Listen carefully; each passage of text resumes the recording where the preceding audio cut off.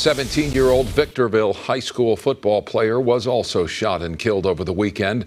Now San Bernardino County Sheriff's homicide investigators are trying to figure out what happened and find the person who shot him. Investigators say deputies responded to the shooting call near the intersection of La Mesa Road and Jade Road just after 11 p.m. on Sunday.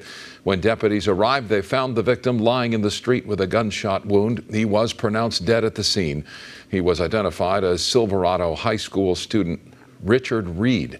Anyone with information about the shooting is urged to contact authorities. Halloween celebration.